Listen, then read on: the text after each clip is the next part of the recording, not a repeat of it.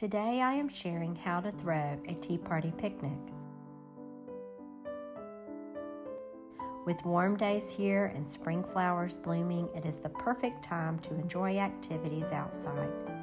This afternoon tea picnic is easy to throw, plus adults and kids alike will love it. So join me as I pack and then set up for a precious tea party. To begin planning for your tea party, you're going to need something to pack all your teacups in. So I'm grabbing my picnic basket that I use for decorations in my home off of the bookcase.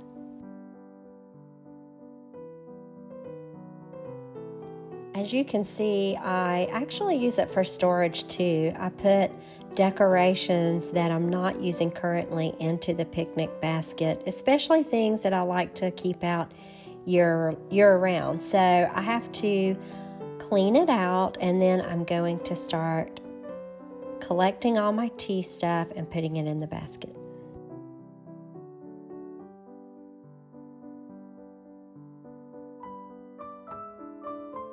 Let's grab our dishes and I'll show you basically all the pieces for the project. There's gonna be 4 of us at the tea party. So I'm gonna need 4 cups, 4 plates, etc. So let me grab those.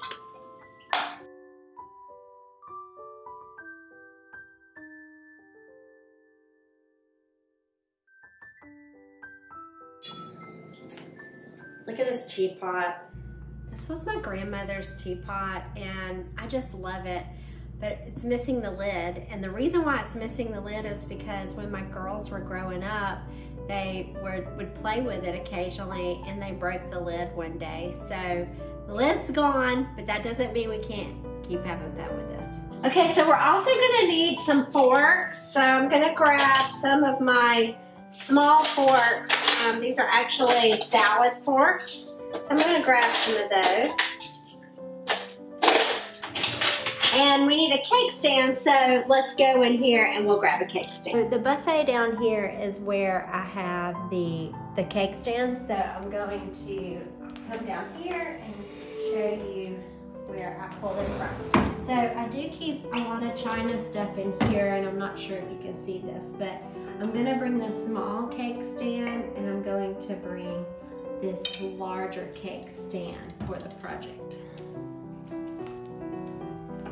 We need to grab some tablecloths and some blankets, so we'll go over here and grab those. All right, so next I'm gonna pull the blanket down off of the wall in my rocking chair room, and we're gonna fold it and we're gonna put it in the bottom of the basket. So let me grab that. I'm gonna show you some tablecloths that I'm gonna use on the table.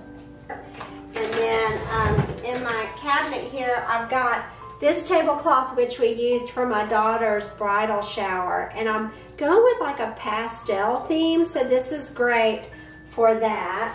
So I'll layer that on top of the blanket. And then I have this adorable pattern here. Marty's mom, I think, made this, or at least I found it in her stuff. I'm not sure if she made it or if she bought it, but it's really has that tea party look on it. And I have this little bunny rabbit that I think might be cute, so I'm gonna go get him.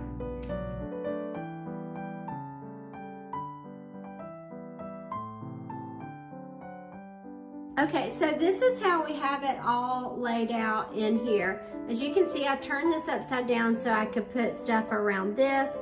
I put the plates on the bottom, then I'll wrap this guy and put him on top with smaller pieces around that. So now I'm gonna place the blankets on top, and then I'll put the rabbits somewhere in there. Now that we're all packed, we're on our way to visit my niece and have a tea party. Now that you have all your supplies, let's look for a level spot in your backyard or at the park for your picnic. We chose a field close to my niece's house and nestled our picnic next to this gorgeous tree. It was the perfect, charming spot. The first thing you want to place on the ground is a blanket, but before you place your covering on the grass, Make sure there are no ants or anything sharp where you're setting up. Once you have a good spot picked out, lay your blanket down. I love layering blankets when picnicking. It makes everything look pretty and makes sitting on the ground softer. After we placed the blanket on the ground, we laid the block print tablecloth on a diagonal and then the small tea table linen over that. Next, place your basket and your tray that you carried everything in on one corner of the blanket. So place your small cake on the plate along with the macarons. Now add some flowers to your tray. We chose baby's breath because the petals are dainty, just like this tea party, and the white color would match any decorations. Simply place a clear jar with one batch of flowers from your local grocery store onto the tray. Next, place finger sandwiches on a white napkin along with other store-bought goodies like these waffle cookies. To finish the look of the tray, let's add this cute gold bunny or anything that has a sweet and precious look to it in one corner. Now let's talk about where to set up the tea set. The perfect spot is the picnic basket. If you have a tray, you can add it here too, but we forgot to bring one, so we used the top of the basket to hold the teapot, cream, and sugar dishes. Now that we have everything set up, it's time to party. This tea party was a simple afternoon tea outdoors with just us and the little girls. But you can make this a larger tea party by adding more blankets and setting up everything on a table somewhere close. You can also set this tea party up indoors, which is a fun idea if you have children and it's a rainy day and you're trying to find something to do. We sat our plates on the blanket and let the girls gather what treats they wanted while Savannah poured tea. We knew the girls love good old-fashioned cold sweet tea, so we simply poured that into the teapot. You can make your choice of tea based on you and your guests' preferences, but there's no rule that says it needs to be hot tea. They loved every minute of it, and we had to fill the tea pitcher up several times. And they looked adorable holding their vintage teacups. Our vintage tea party was a wonderful after-school activity, the perfect opportunity to have fun and pass on a wonderful tradition. The girls were dressed up in white eyelet dresses that we found at Walmart, which can also be used for Easter too.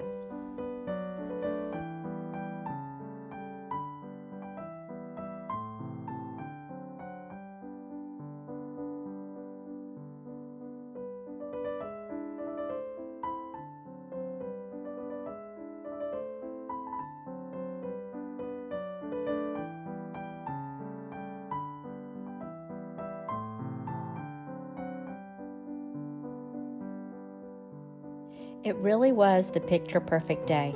The sun was behind the clouds and the temperature was just right.